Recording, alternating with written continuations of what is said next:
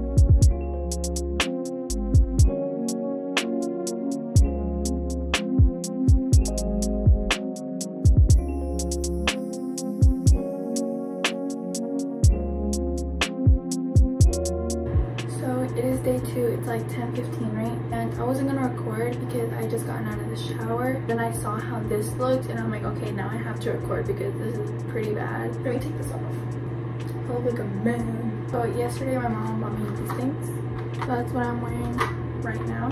What I also wanted to say is that I had no idea how much it would start hurting after the first day, because I was taking a shower and I'm not supposed to like put water over it, and when I felt like water like running down my face, I patted it dry, and that's when I realized how much it hurt. I was like, why does that hurt so much? But then again, I kind of got something cut off my skin, so it makes sense. Alright, so I'm gonna take it off because it's already off. I just took it off a second ago, and I don't know why, but I'm bleeding. I don't know if you can see that stuff. So weird. Like, I don't know if you can see that blood in the middle. Yesterday after I put the cream, all of it was brown. I have my cotton, my band-aids, and a tiny little unscented soap. Basically right now I'm just gonna wash this. All the soap on my hand. I'm not gonna use all of it because that'd probably be bad.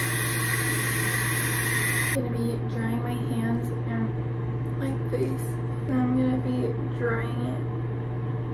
Alright, so now I'm gonna be putting this on. Feels so weird. It's like some kind of like, so I'm putting it on and I'm like rubbing it on, and I realized that the scab parts are flaking off. I don't know if you can see my fingers.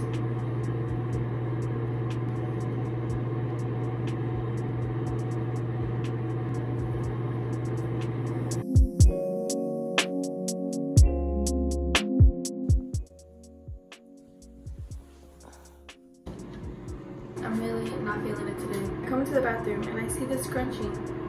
No one in my house owns scrunchies. My Visco girlfriend. Obviously I just woke up. I still have my eye crust. Let me use this. That looks stupid. So I've been noticing every time I wake up, I don't know if it's the oil from my face, but I don't know if you can see this at the band-aid. It's like, let me just show you. So you see this, it's like oil on the sticky part of the band-aid. I have no idea what that is, if it's from the hole in my face or from the oil on my face. I have no idea, but that's been showing up every single morning. I was gonna brush my teeth first, but I feel like I need to do this first, so I'm gonna be washing my hands. And I'm gonna take it off. And it's been hurting. Every time I touch it, it hurts. It's like sore. Ew, what is that? Is that like my pore juice or something? Ew, like I don't know what that is. Look at that. It's like oil coming down. But okay, yeah, I'm definitely gonna wash this right now. Same thing with the soap. We're gonna be wetting the area. Oh, that feels really weird. It's like really hard and okay. I'm gonna be drying my face with the towel. So it's looking really weird. Hold on, I'm gonna get one of these. It's looking really weird. Like I think it's just like the brown part is gone. Now it's just like the other layers of my skin. Yeah, so I'm just gonna dry it with this. Pat, pat, pat. I'm actually surprised on how fast it's healing. It's probably because of the wound healer. Obviously it heals it faster. But now that I've dried it, I'm gonna be putting this on again. I don't know if this video is gonna be like repetitive or something because I am doing this for every day, but and I'm just gonna leave it like that and then put it on and then pull the flaps off. How it sticks the best for me in my opinion. Pull and stick and then stick. It's like, yeah, I want it to be really sticky and I want it to actually stay on my face, but when it comes to like the next day and I have to take it off, it hurts. And now I'm gonna be brushing my teeth and then I'm gonna go eat something because I'm starving. I fell asleep at 7 o'clock last night because I thought I was gonna take a nap. Yeah, no, I woke up at 10 this morning. Always brush your teeth before you take a nap because you never know, you might wake up the next morning. I'm not even kidding when I say that. I think I'm literally gonna take a 2-hour nap. One time I fell asleep with makeup on because I thought I was gonna wake up in like an hour. No, I woke up the next morning. The full face of makeup on, did not brush my teeth. Good thing I did take out my contacts though because I'll see you guys tomorrow.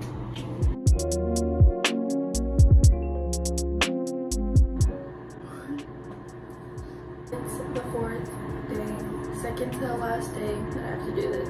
I thought I was like going crazy because my band-aid is always like wet and I'm like, is there stuff oozing out? And there was. My band-aid is full of some kind of liquid. Let's wash my face, but first I'm gonna wash my hands. So I'm actually gonna do something today. I'm gonna exfoliate my skin just because it's like really rough. I haven't been like washing it. I'll be using this ground coffee scrub. Basically just put it like down here and up here.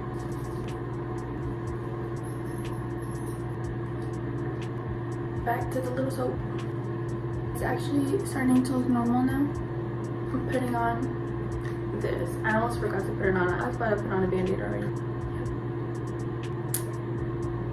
So see you guys tomorrow.